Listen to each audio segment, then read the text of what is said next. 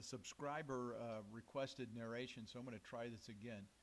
I'm building a triple touchscreen system to be used with Air Manager. It has 3 touch panels, and I'm just using an old GTX 750 card. Initially, I was able to get about 64 frames per second on the panel running the 3 monitors.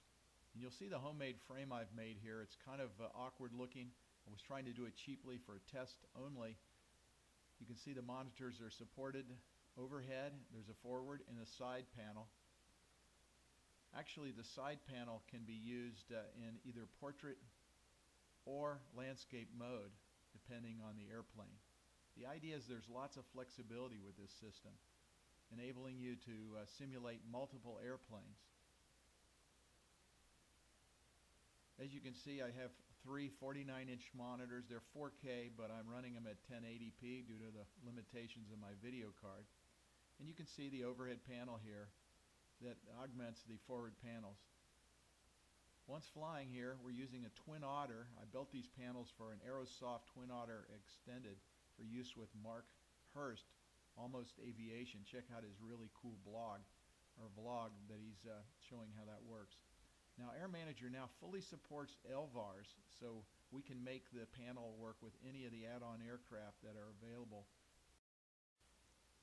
Now, my dream was to be able to build a system that could be used with multiple airplanes. If you build a hardware cockpit, you're pretty much limited to that one configuration. But I also wanted to be able to handle airplanes that were more advanced so that I had an overhead and side panel to have more instrumentation. All these instruments are made with Air Manager. Just a matter of building the graphics and writing a Lua script to interface with the simulator. It works with X-Plane, also with Prepared, and also FSX. Now here you can see how realistic the instrumentation can look.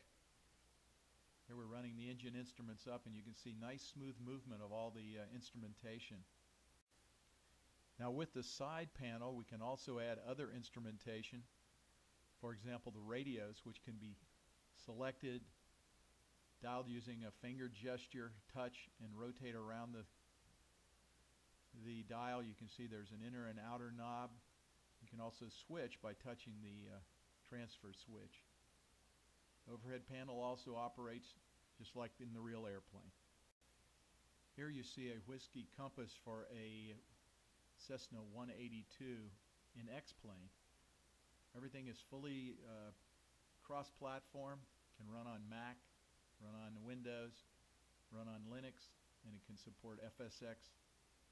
Also can support X-Plane and Prepared. So a very flexible system. I'm looking forward to seeing how far I can go with this system.